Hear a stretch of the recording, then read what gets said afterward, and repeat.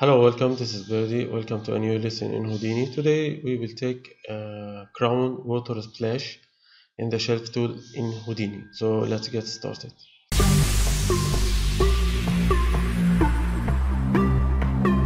Hello, welcome. This is Birdy. Welcome to a new lesson in Houdini. Today we will continue our journey in the shelf tool particle fluid, and today we will explore crown splash particle fluid.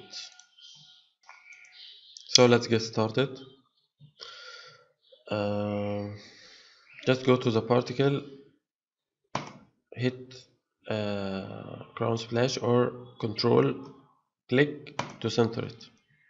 Okay, as we can see here, it creates two things for us. First, the wave tank or ocean source. Okay,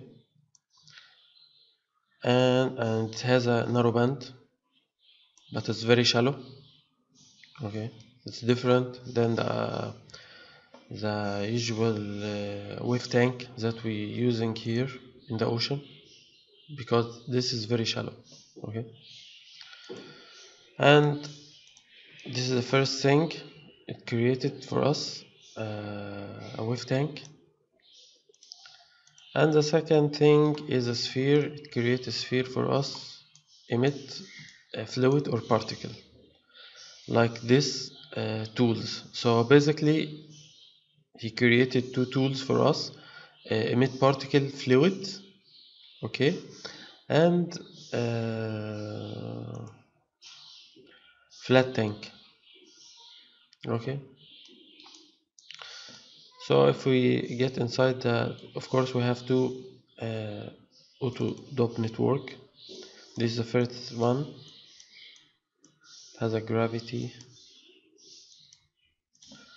not sure what it's used for. Okay, so here is a flip tank. It import the flip tank here, and also it create for us a volume source to emit particle from the sphere. If we go here, we'll have the sphere, create the sphere for us, and then flip source to convert the sphere to two things, particles and volume. Okay, here is the points, the particle points, and here is the volume, the surface, right? Then it read it here. It reads the point and the surface here as the particle and the surface, the volume. Okay, but in this example, to give us the crown splash effect, it use something called enable surface tension, or the surface tension. The surface tension, it is the thing that give us the effect of the crown splash or the water that has a surface tension together. Okay, of course it take lots of memory and more time to cache. That's why it's not recommended to use it unless if you need the effect of the crown splash in the water or anything else. Okay, and also it will use the same method in drop particle fluids. Okay, so let's make a cache for the flip book for the simulation, and let's see what we will have here. So as we can see now, after making the cache, this is the effect of the crown splash.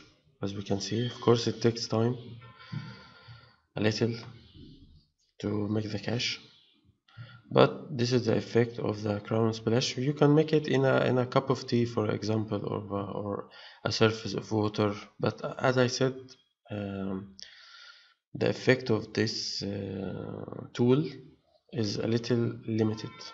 Okay, so that was the end of this lesson. I hope you enjoyed, and I see you in the next time. Have a good day.